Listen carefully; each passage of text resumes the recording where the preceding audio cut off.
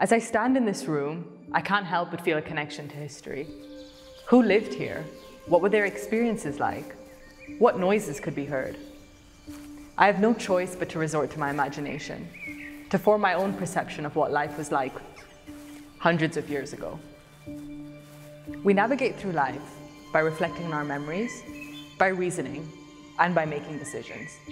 It's these processes that we classify as our human experience. An experience which is constantly built on senses, the ability to see, the ability to smell, and the ability to touch. In fact, there are specific areas of the brain dedicated to carrying out these functions, and this is precisely where our job plays a role. Understanding these functions through data collected from the brain itself. Yet our experience of the world is subjective, so personal that these processes come to us naturally. We tend to forget the complexity of what goes on backstage, behind closed doors, the complexity of the subconscious. Through applied neuroscience, we begin to get a glimpse into this very important part of our world that would otherwise be completely invisible to us.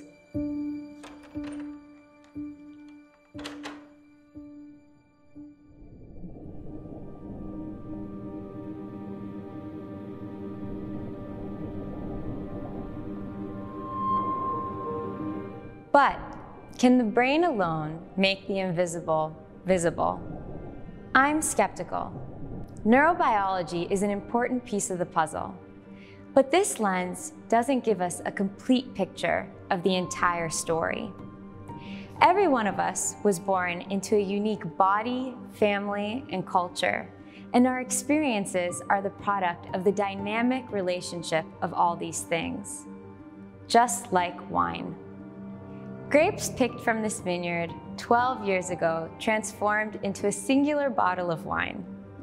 If we were to study the physical properties of the wine as it exists today, we'd miss the most important ingredients from which this wine came to be, like the climate, the minerals in the soil, the nearby flowers and trees.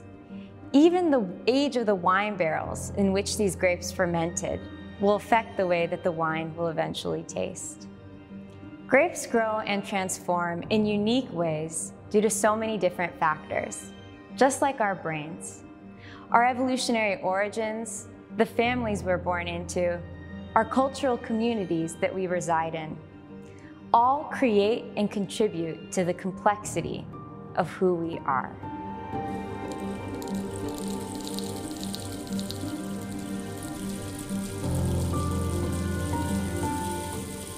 And yet, there must be a way to navigate that sea of complexity. We must find an answer to all of those questions that our customers and partners come to us with. Those complex, deep questions about the relationship between humans and food. How do you go about finding that answer? A long time ago, we realized neuroscience alone wouldn't be enough. It's much like trying to navigate a never-changing landscape, like this one around me now. A landscape of sand dunes. Do you really want to go about that landscape with a predetermined map, something that tells you a trajectory that is going to be impossible to apply? Or would you rather go for a direction and maybe switch to searching for a compass? Well, we have searched and found a compass. That compass for us is what we call cultural neuroscience. We believe with cultural neuroscience, we can seek those answers to complex questions. We can look into the depth of multi-layered factors.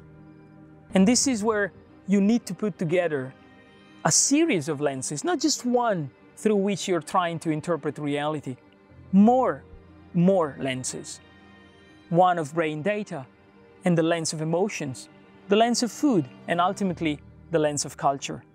That compass to us is a way to say we refuse to go down the rabbit hole of the obsession for deterministic control.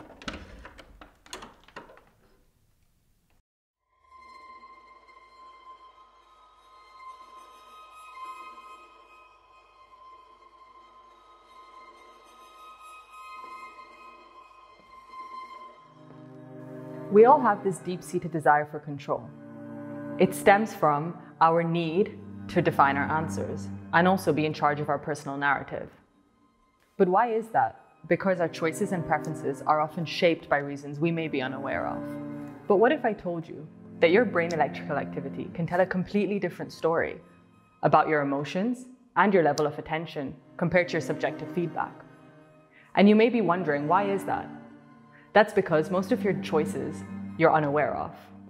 Many of our impulsive choices are driven by emotions. Our habits are formed through repetition.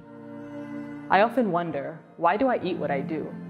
Growing up in an Indian family, living in Dubai, studying in the UK, and now working in Italy, how has this shaped my perception of food? This is why it is worth us investigating the mechanisms which go on in the minds of individuals while they're engaging in experiences which are essential to our survival, like the experience of food. In our research, we evaluate the brain's responses to certain textures, flavors, and ingredients, providing a holistic vision of human interaction with food.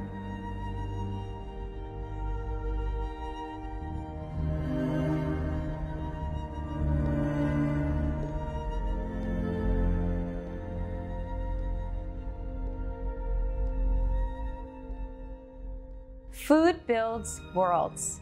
Our eating habits are shaped by our cultures, the places we live, our genetics, and even our beliefs. Food was at the beginning of every civilization and is the basis of the stories that we grew up with, even to this day. What we eat touches us in so many different dimensions of our lives that it's a topic of serious interest in both the sciences and the humanities. I've personally tried to study food all throughout my life. First as the child of my mother, who's a brilliant cook of Iranian cuisine.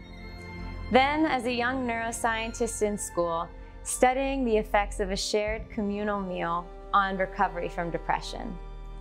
And then most recently, I found myself as a professional cook in a fine dining Italian kitchen.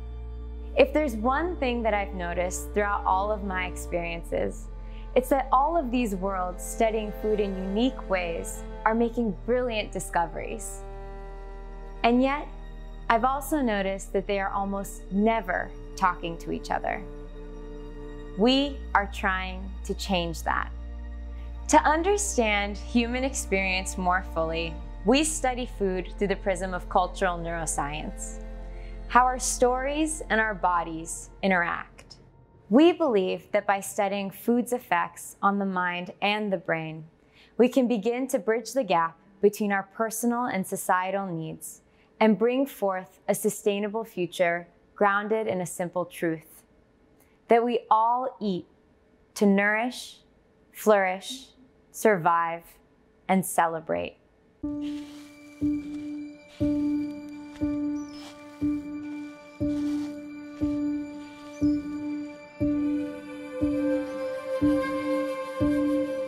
One of my earliest life memories is a skeleton shed on the night sky in a cornfield in the middle of the summer, a light bulb dangling, and me sitting and eating this huge ripe watermelon slice. And then I very distinctively remember the silhouette of my father in front of a fire, a spit roasting, fog swirling around the trees in the garden.